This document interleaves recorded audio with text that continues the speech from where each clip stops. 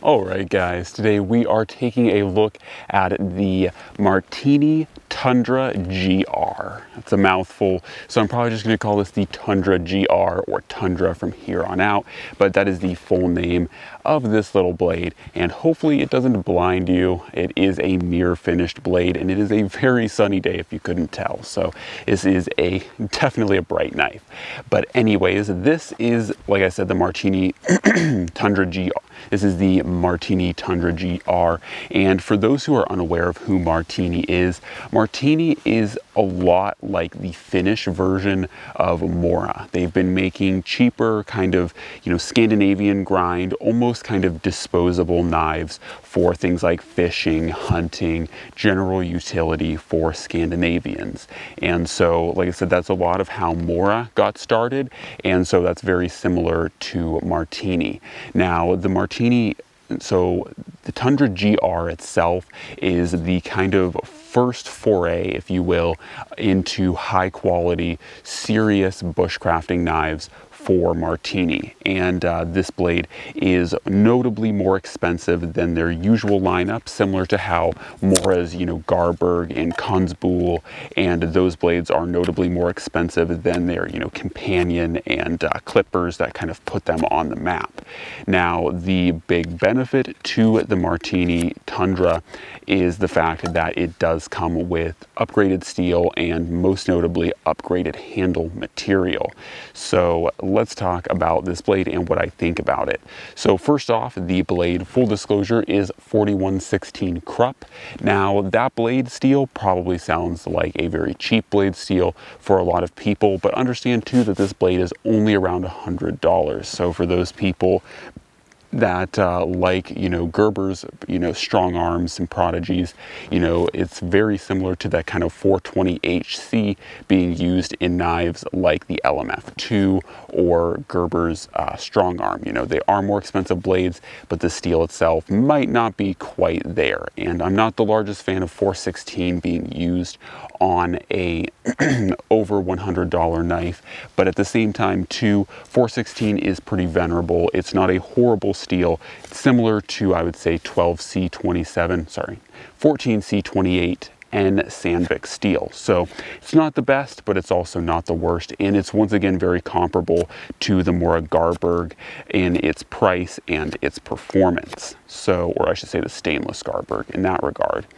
So in addition to that though, the knife doesn't just give you that steel. It is an upgrade to Marttiini's usual stainless steels, but the biggest upgrade I think that really comes into this is the handle. And the handle, while never necessarily the end of the world or necessarily the most, so the handle, while not necessarily a make or break feature, they do feature on the Tundra GR a curly birch handle. Now the GR, I believe designation kind of stands for like gray. So there's like two different types of curly birch that they have. I chose the gray version because it looks a little bit more rustic, a little bit less treated.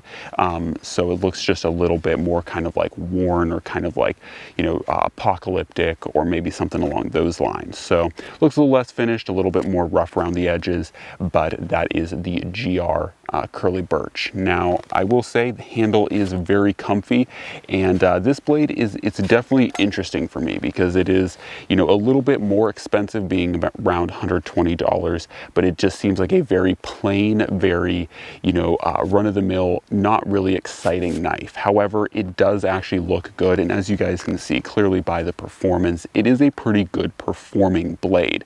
As far as the handle goes too, the only ding I'll really give it, and the biggest con that I will give this knife, is that the handle itself, like the handle slabs where they attach to the metal or where they kind of fit to the tang, the fitment isn't quite there. So the handle does overlap, or the handle slabs do protrude just a little bit. Now, I have held this knife, carved with this knife a lot, even off camera, because when I initially got it, I saw that and I was like, is this going to be a problem? It wasn't a hot spot for me, and even now still is not a hot spot, whether I'm doing things like carving, notching, or feather sticking, or even batoning.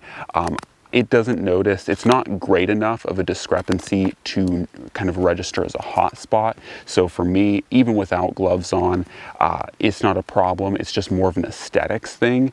And once again, this knife is like $120. So it's not the worst thing in the world. I will say, if it does bother you a lot, this thing does have Torx bits for its handle. So you could potentially pop these scales off, take a Dremel to them, and, you know, true them up. But for me, it's not a huge deal, and I'm not that concerned, and so I'm just going to leave them the way they are. Now, as far as the ergonomics go, outside of that kind of one downside, I think that the knife is pretty comfortable. It is very plain Jane, as you guys can see. You know, it doesn't have any crazy contouring. The handle slabs are flat, and like I said, it's very minimalistic in its handle design. Now, for me, I think that is a little bit of a turnoff, because I generally like a little bit more ergonomics to my knives than just, you know, flat slab handles. But at the same time too, I think this knife was designed to go for a very minimalistic style, where the blade itself is, you know, very just minimal. This knife is overall, you know, like a very good design. It's well designed, but at the same time too, it's not overdone, and it's you know, just very basic. So I guess it's ultimately similar in the way that the Garberg is, to be a very, you know, higher quality, simple knife. You know, the Garberg itself is very similar to this, where, you know, it doesn't have the most crazy contouring in the handle. It doesn't have the most wild design, but it's just a very simple, very basic, very effective knife. And so I feel that very much is the same way that this blade is. Now, one thing I will say, the blade design itself is very much of the Lore family. So your wood lores, bush lores, camp lores, whatever you want to call them, your Lore styled blades. And I think that that is definitely an advantage, because there aren't many smaller, more budget friendly stainless options for Lore styled blades. And I think that if you do look at this knife in that regard, this is actually a pretty big winner. Once again, the 416 isn't my favorite, but the 416 is just fine. It's not going to give you any issues. And once again, the added benefit to the 416, or 4116, I should say, sorry, is that it will be a pretty good stainless option. So if you're going to be working around, you know, wet environments, more humid environments, wet environments, it's going to be a pretty good performer. In addition to that too, this high mirror grind is going to help prevent or act as a natural corrosion barrier. So anyways, that is the Marttiini Tundra GR. I like it. It's a very basic, very simple kind of knife. I'm not the largest fan of the price. I do wish it was closer to like $80 to $100, but we'll see what the price, where the price goes with this, because it is a brand new knife. It was just released this year, so it might be a little bit more expensive to start off with and maybe taper off. It also kind of depends as more distributors like Blade HQ, KSF, Blade Center get this blade, the price may also lower in that regard. So who knows, maybe we'll see it lower. Who knows, maybe we'll see it raise a more high quality route of bushcrafting knives. So, that is hot. So anyways, guys, as always, God bless, and I'm out.